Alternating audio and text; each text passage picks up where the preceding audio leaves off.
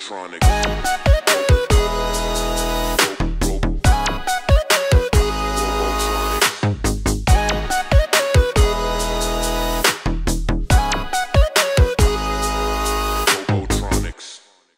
Hey guys, so today I wanted to show you my process of making dice. In order to measure out my resin, I take syringes that I bought from my local craft store and measure out 22 milliliters for both parts of my resin.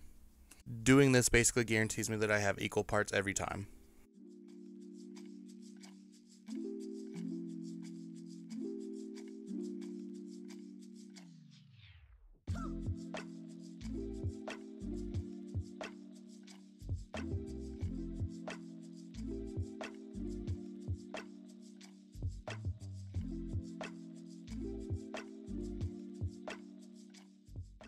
Once I add in both parts of my resin, then I go ahead and mix it for a couple minutes, making sure I scrape the sides and the bottom really well to make sure everything mixes properly.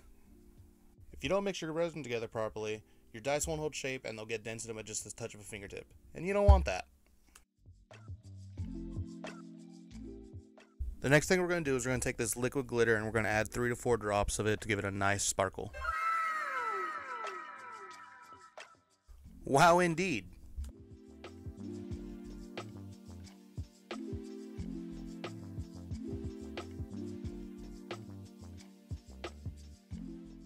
Once you've added your liquid glitter, stir it up and get ready to add some coloring.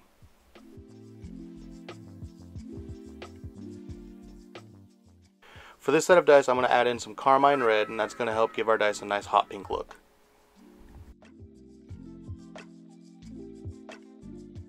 Make sure you don't go overboard putting in your dye. A couple drops is going to be more than enough to get you a nice color that you're looking for.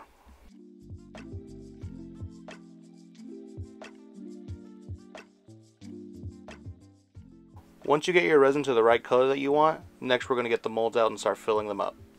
For all my dice, I mainly use cap molds. I find them easier to work with and almost less of a cleanup when your dice are done.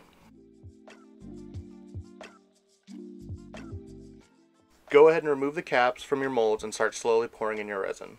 When you're filling up your molds, you're going to want to overfill them just a little bit to help reduce bubbles. The way that works is when we put our molds in a pressure pot, the pressure helps shrink down the bubbles to almost microscopic size so you can't see them. So when all those bubbles shrink, you're going to need resin to fill in the voids. To also help reduce the risk of voids in the surface of the dice, we're going to go ahead and add a little bit of resin on the cap of each mold as well.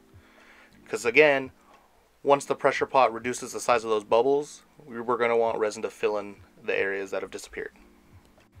You don't want to use too much resin to fill up your caps, but you do want to put enough to where it covers all the numbers, and I'm going to show you why here in a second.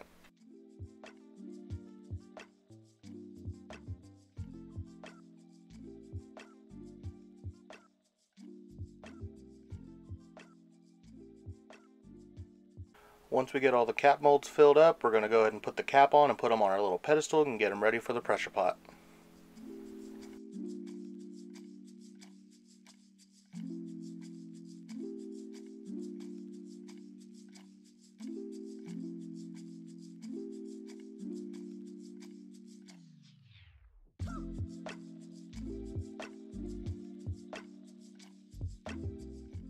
And off to the pressure pot we go. Go ahead and put it in the pressure pot. You're going to want to put the lid on and get ready to tighten down all the clamps.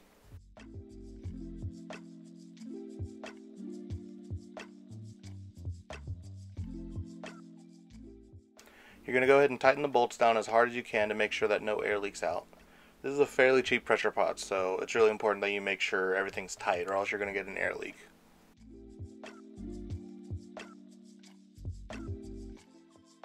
Once all your clamps are tightened, you're going to fill it up to about 45 psi and you're going to wait a day. 24 hours later. After a day, you're going to go ahead and release the pressure from the valve. Be careful because it can be quite loud. Go ahead and unscrew your bolts and remove your dice from the pot.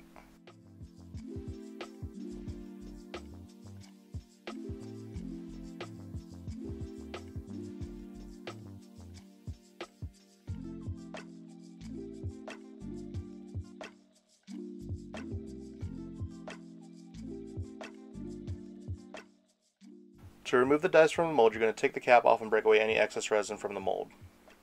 You're then going to push on the bottom of the mold while stretching it out to help the dice pop right out. You're going to go ahead and do this for all your molds.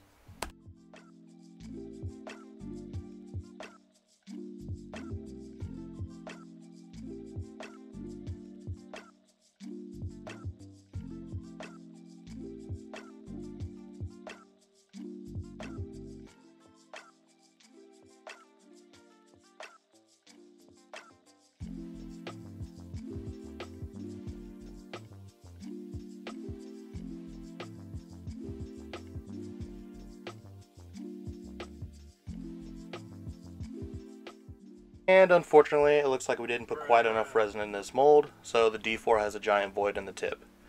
So, unfortunately, we're going to have to remake this whole set, because I like consistency in my dice. In order to do that, we're just going to do everything we just did, all over again.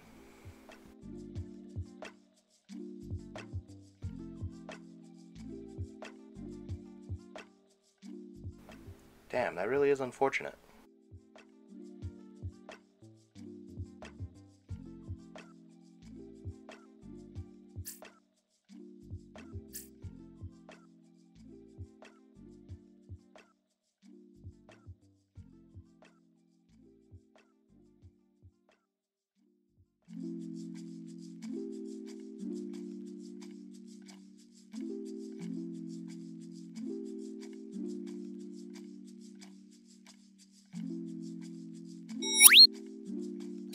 Hours later.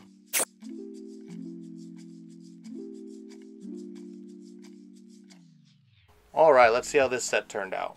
To get the dice out, we're going to do everything we just did, forcefully push on the bottom, gently stretch it open, dice pop out, boom, bada bang, and let's see how they look. Already I can tell that the D4 looks a lot better. No voids, no nothing, so I think we got a perfect set of dice here.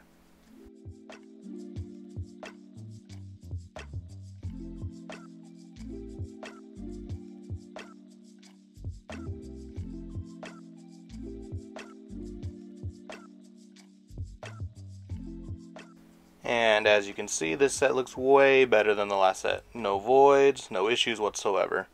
And I love the color. So the next thing we're going to do is we're going to go ahead and sand everything down using Zona paper. We're going to go ahead and start with the green Zona paper, which is the roughest, then gray, then blue, then red, then teal, and we're going to finish it up with the white Zona paper, which is also like a polish. Then I'm going to spray some plastic shine on the dice to give it that extra shine and get rid of any finger marks that there might be on there. Once we're done polishing up all the dice, we're now going to ink all the numbers in.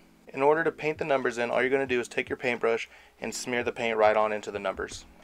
Really smear it in there, don't worry about getting it on the actual face of the die, because once you get your number all inked in, you're going to wipe it off on a paper towel.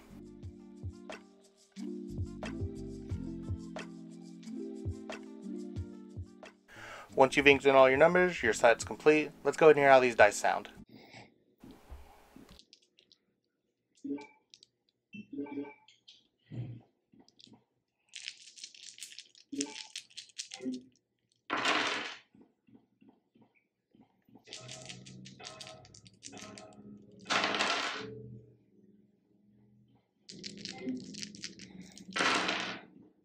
Beautiful. And there you have it, guys. That's my entire process for making dice. If you like this video and you want to see more, please like, comment, and subscribe. It really means a lot to me. I'm trying to hit 60 subscribers by the end of the month. Otherwise, I'll see y'all in the next one.